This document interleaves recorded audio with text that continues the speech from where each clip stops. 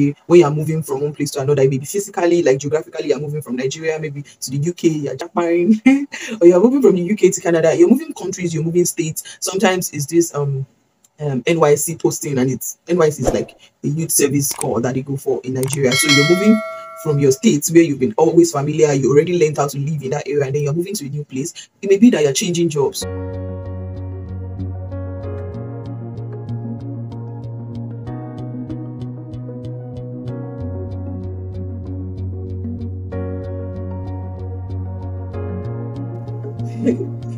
Hi guys, welcome back to this channel. My name is Glory and I think about faith, family, food, and music. Yes, welcome back to my channel. If you're a new subscriber, please do well to click the subscribe button already and turn on your notifications so that you can be notified when I post new videos. And if you're a returning subscriber, thank you so much for coming back. Yeah, so guys, I'm holding my mic today. Yeah, maybe it's a new style or something, or probably to take off the stress of having to fix it, because whenever I want to fix it, I keep on fixing and fixing and it's not working fine. So let's hope that this works well.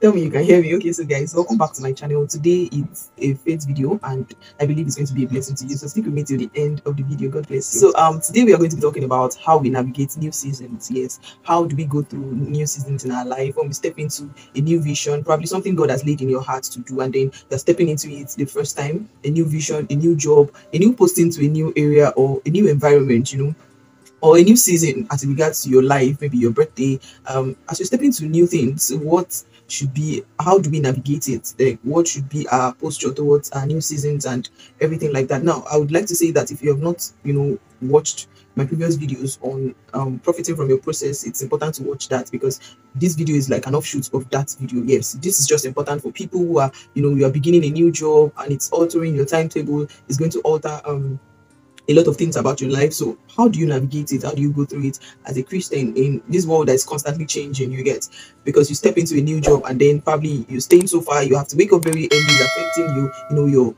private time out with God is affecting your quiet time, it's affecting a lot of things, and it's like you're struggling, or sometimes it's looking like you're floating. So how do you navigate these new seasons? And that's what I'm going to be talking about today. And if this looks like a video that you like to watch, please watch till the very end and share with other people too, because we are all at different seasons in our lives. People start new seasons every day. Okay, every day is somebody's birthday. Every day somebody is stepping into a new vision, stepping into a new job, going to a new environment, moving to a new country. Things are happening like that, and it could be a little turbulent. Yes, so let's get right into the video. So the first thing I would like to say is that transitions are very turbulent. Okay, when you're moving from one place to another, maybe physically, like geographically, you're moving from Nigeria, maybe to the UK, you're Japan, or you're moving from the UK to Canada, you're moving countries, you're moving states. Sometimes it's this NYC posting, and it's NYC is like the youth service corps that they go for in Nigeria. So you're moving from your states where you've been always familiar, you already learned how to live in that area, and then you're moving to a new place. It may be that you're changing jobs or you're transiting in your career. It could be very, very turbulent. Okay, or formerly you're a teacher and then God is leading you to join this tech woman or a tech guy, moving, transitioning, following the area of your passion. God has called you into music and you've been dulling yourself doing something else, and then suddenly it's like there's strength to take on the new thing that God has laid in your heart to do, to begin your craft. You know how to sew, you know how to bake. God is calling you to something new, and you're stepping into it. How do you navigate that new season? Yes, so like I said, transitions are very turbulent. It could be a little shaking on your foundations, right? It could shake every part of you. Your faith can be shaken, especially those moving to a new environment where it's like, oh, you left behind your spiritual family, yes, and then you are moving into a new place. It's like, oh, the way they do things there are different. You get, so it could be a little turbulent. So prepare your mind to know that when you're transiting from one phase of your life to another, it could be a little turbulent. Yes, I forgot to mention, whether you're moving from your single lifestyle to your married lifestyle, or you're moving from being single to being married, or from being married to being a mother, let me tell you, transitions are turbulent. So how do we navigate this transition phase, and how do we step accurately into a new season? That's what I'm going to be talking about. So I'm going to be examining 3 P's, and that will be all for this video. The first thing is to pause. Yes, when you step into a new season, or before, as you're stepping into a new season, take your time to pause. And what do I mean by pause? I mean that you should breathe.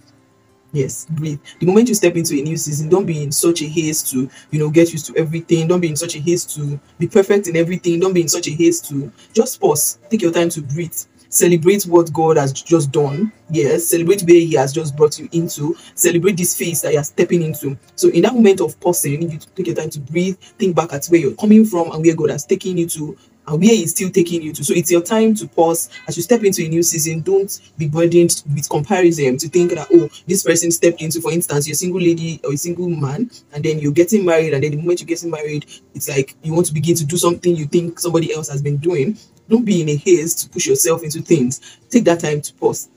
The beginning of a new season, it's a time to pause, to breathe, to think about where you're coming from, like I mentioned, and then where you're going to. And remember to celebrate. Yes, maybe a little win. Probably you're moving from a job that is paying so and so amount to another one that is paying slightly higher, and it's fulfilling your passion or your dream at that moment, at that phase. Celebrate it. Thank God for where He has brought you to. Yes, be thankful. So pause. Anytime you step into a new season, don't rob yourself of that opportunity to just breathe. You know what I mean by breathe? Take your time to rest. Yes, breathe. Celebrate your little wins and just breathe. Yes. The second one is to pray.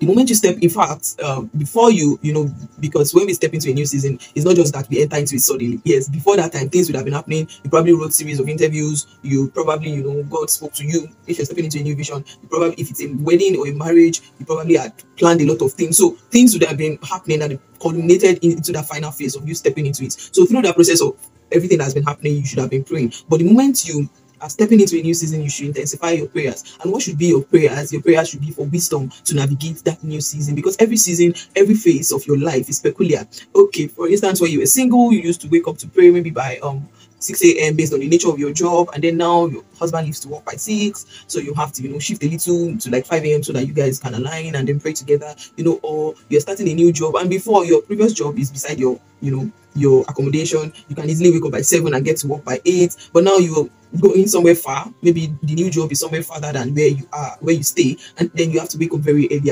as 5 sometimes. So you know that before that time you have to wake up earlier to prepare yourself. So a lot of things will be happening that is changing. You need to pray for wisdom. Lord, I mean specific wisdom. The Bible says that if any man lack wisdom, let him ask of the Lord, and God will give to him. So specific wisdom that pertains to that phase of your life. Yes, things might have to change. A lot of things will change. You need wisdom to eat right, because sometimes you get locked up in your job and then you forget that you need to take fruits, you need to take vegetables. So you need wisdom. You need to plan. Okay, so the first P is to pause. The second is to pray. So what are you praying for? You are praying for wisdom. Secondly, what are you praying for? You are praying for grace to meet friends that will help that season to be the best for you. God is going to be leading you to people. You're going to be meeting people. You need to pray for wisdom to understand those who are just mere acquaintances, those who are supposed to be friends, and those who are destiny helpers, people sent by God to help you navigate that new season. So you need God to order your step. God is going to be giving you friends, men, gift of men in that season. So you need to pray for wisdom, to navigate that season. And thirdly, you need to pray to understand the purpose of God for you in that season of your life. Yes, what is it that God wants, so that you will not be feeling guilty. For instance, while you were single, God, in line with your eternal purpose, God gives you a specific thing to do while you were single. Reach out to this and that and that, and then now you get married and God is saying alongside with your husband, do this, or you alone do this, so that you will not be feeling guilty that, oh, there was a time in my life when I used to do this and now I can't do it anymore. You need to know what God is saying to you to do. What is the purpose of this phase that I'm in? Or what is the purpose of this season that I'm in? So that you will not be feeling guilty, and so that you will not be where God was, whereas God has moved. God is saying, do this thing. It's still in line with your purpose, but this is how I want you to express your purpose now, so that you will know what God is saying to you at that present season of your life. So you need to pray to know what is the purpose of that season. What is it that God wants me to do? And then you also need to pray to know what God wants you to learn. There was a time where I got a job as a matron in a secondary school. Okay, so I was to work with young minds and be their matron, house mistress kind of thing. While I was to begin that job, I prayed and I asked God what He wanted me to go there to do. The very first night I spent there, I remember having a dream or a vision. It might not be dreams for you. Yes, it might be through any means. God can speak through any means. So I remember having a dream of what exactly God wanted me to do, and then how, apart from the job, I was there to take care of the kids, but then there is a purpose in the heart of God for every phase we find ourselves. Yes, you are in marriage to help your husband, to be a wife, to take care of your home, to build a home for God. But then there is a purpose in the heart of God that He wants to fulfill through that role that you are taking on. Okay, so God spoke to me, and then I knew what I needed to do, at least before my time in that place, expire. So you need to pray to know the purpose of God, your duty in that place. Yes, connections, you need to pray about people you meet, and then you need to pray for grace, because no one does anything by their own strength. You need to pray consistently, in fact, for strength as you're stepping into that new season. So what's the third P? The third P is that you need to plan. Yes, the moment you step into a new season, you begin to plan. Beginning from your spiritual life, you begin to plan how you're going to navigate your spiritual disciplines, your prayer time, your Bible study time, your evangelism time, your everything about you. You need to put a plan in place. The moment your timings have stabilized, for instance, you know that, oh, from 7 to 5 I must be at my job, or from this to this. The moment you have your time under control, begin to plan everything. You plan your spiritual exercises, you plan. There's still some spiritual disciplines that will still be sustained. For instance, probably you pray every time by 12 to 1 p.m. Now you know you're going to be at work at that time, but then you can still pray in the spirit. You can still take your lunch break at that time and use it to pray. So you need to plan your spiritual disciplines. You need to plan how you're going to be eating well, so that you can be the best in your health. So you need to put all these things in place. Plan, your time, plan your everything you need to plan. You need to plan them. Then you need to seek knowledge. Every new phase you're stepping into, somebody has already gone through it. So why take your, one of my mentors spiritually used to say something that many times we are struggling for something we could have easily inherited. You get something that somebody else has gone through. People have gone through that phase. Yes, if it's a new career, there's somebody currently prospering in it. So you need to seek knowledge. You need to seek out people who have prospered in it. Ask God to lead you, and then in the believing that God is leading you, begin to seek out people who can mentor you even from afar. There are people who have put up their products online. You can easily check it. They've put up themselves online for you to be able to be mentored by them, even without connecting with them physically. So they are in the same career, or they've gotten married and they look like what God is painting in your life. Yes, I mentioned before that you should see the previous video before you see this. Yes, profiting from your process. See that video. Now they look like what God is painting. They are not the exact picture, because God does not, repeat things. So, but then there are patterns that look alike. So you see these people, you seek knowledge, you check them on their social media platforms, and then you are able to learn from them. Okay, so you in your planning point, you ask, you seek knowledge. Yes, you seek knowledge. Then thirdly, you set up systems that work for you. Yes, or for instance, you are beginning, like I said, transitioning into a new career. Probably you were a teacher before and you're moving into tech, or probably you used to be in tech before and then you're stepping into a new place. You need to set up systems to be your best in that new role. Now, how do I read? Okay, maybe on Saturdays by 9 to 12, I'll take my time to read. Oh, a new season can even consist of, I want to begin to go to the gym, I want to lose some weight, or I want to increase in my weight because my BMI is not BMI or my weight is not what I want. You get, so I want to increase. Any new thing you're taking on, you need to plan it. Yes, you need to seek knowledge, and then you need to set up systems that work for you. Yes, one of the systems could be your alarm system. Yes, oh, by 12 to 1 I need to pray, so you set up an alarm for that. Oh, a reminder every Friday I need to do this, every Thursday. So you need to set up systems that will guide you, that will keep you. Do you get? Systems include friendships that God has given to you, people that can watch over you as you navigate that new season of your life. Okay, so you need to first pause, like I said. Secondly, you need to pray. Take your time to pray. And then thirdly, you need to plan. And planning involves seeking knowledge, setting up systems, planning your time, and so that you can navigate that new season very well. And this applies to every new thing you're about to start, because new seasons, like I said, transitions, moving from one